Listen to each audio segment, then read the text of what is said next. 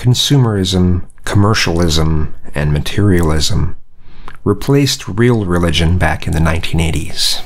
That's why it's so easy, especially nowadays, to replace it with other ideologies. The start of this change was probably closer to the 1960s, maybe the early to mid-1960s, but it became the most glaring and obvious in the 1980s. Hey, you can be just like this rock star if you buy these pants.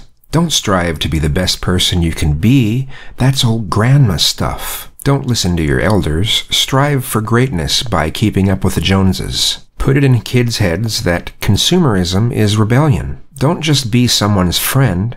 You need to impress them. Be impressive. Be impressive. That was the whole thing about the 1980s. For a music analogy, let's use rock as an example.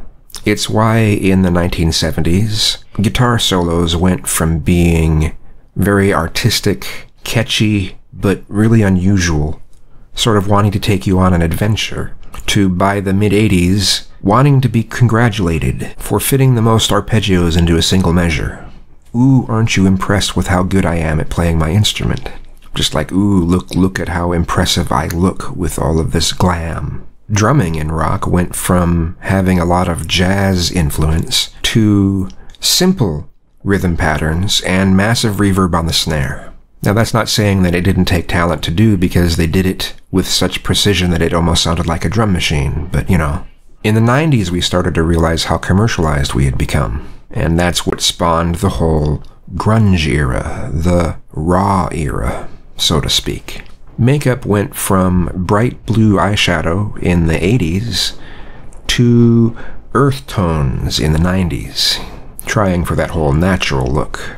Storefronts went from really bright colors to very dull colors. Sometimes black, sometimes white, but the colors were, again, kind of gone into the earth tones.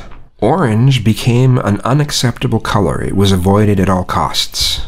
And then by 1998, we realized that our attempts to be raw had been just sort of bought out, and that it was now just another attempt by companies to cash in on a fad. And of course, whenever that happens, an era dies. And after that, we seem to have just tried to pick and choose things that we liked from the 90s and try to refine them. Honestly, by 2000, there wasn't anything that this consumerist, over-the-top kind of mindset hadn't completely infiltrated. And now that companies have they've put everything over the top as much as they possibly can into promoting consumerism, and they've ran out of ways of making consumerism rebellious. People are now starting to turn to rebelling against unspoken rules that have always been in our society. People are now rebelling against everything that holds this society together. It's a recipe for disaster. But hey, at least The Last Jedi had made good sales, and the Consumer Confidence Index is doing well, so,